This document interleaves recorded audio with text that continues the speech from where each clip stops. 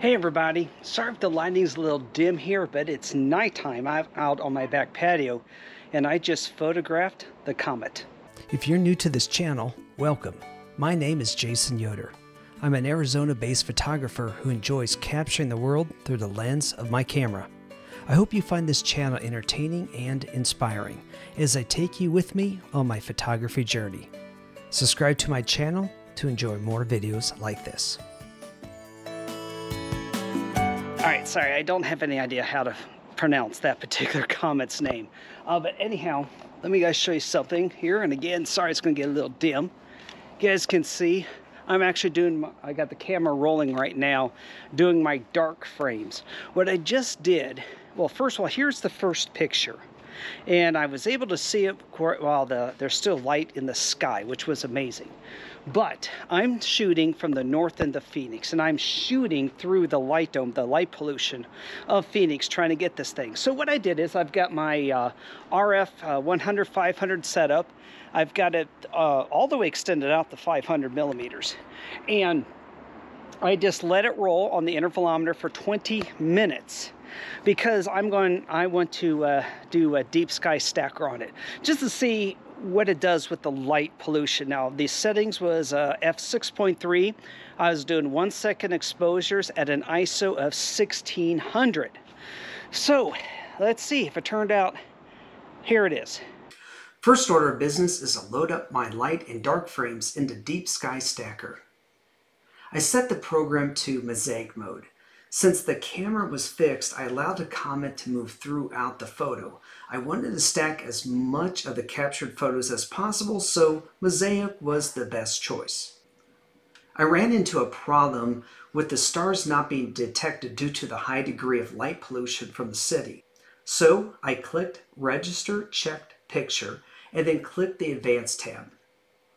I had to turn the star detection all the way down to 2%.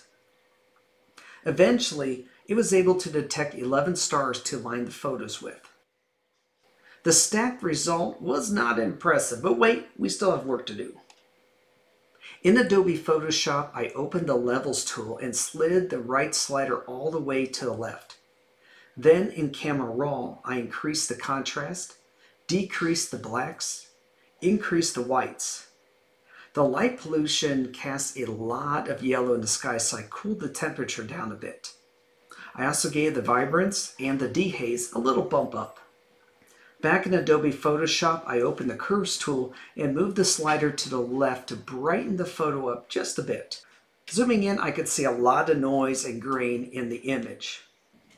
Back in Camera Raw, I zoomed in and opened the Details tool. Here's where I performed some basic denoise.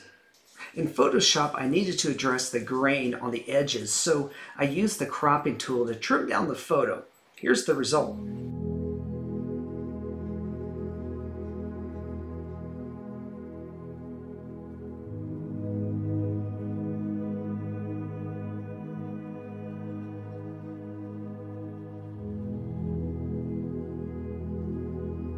So I'm hoping to do here later on this week. Now the comet is pulling away from the sun, so we're kind of in a balancing act right now of how high above the horizon, how far away from the glare the sun gets so you can see more of it, versus the fact it's pulling away from the sun and its brightness is dropping and the tail is going to be getting smaller. So I've heard estimates that roughly around Friday is when we're probably going to have some of the best viewing. So either Thursday or Friday, I'm planning on making the drive to the west side of Phoenix. It's going to take a little time to get there. Get myself some ways out of the light dome and into the darkness of the Sonoran Desert. And then hopefully we'll be able to get much brighter, much better pictures with it. All right, everybody. Hey, thank you for watching. As always, hit that subscribe button. Appreciate your support. You all take care. I'll see you next time and possibly another special episode soon.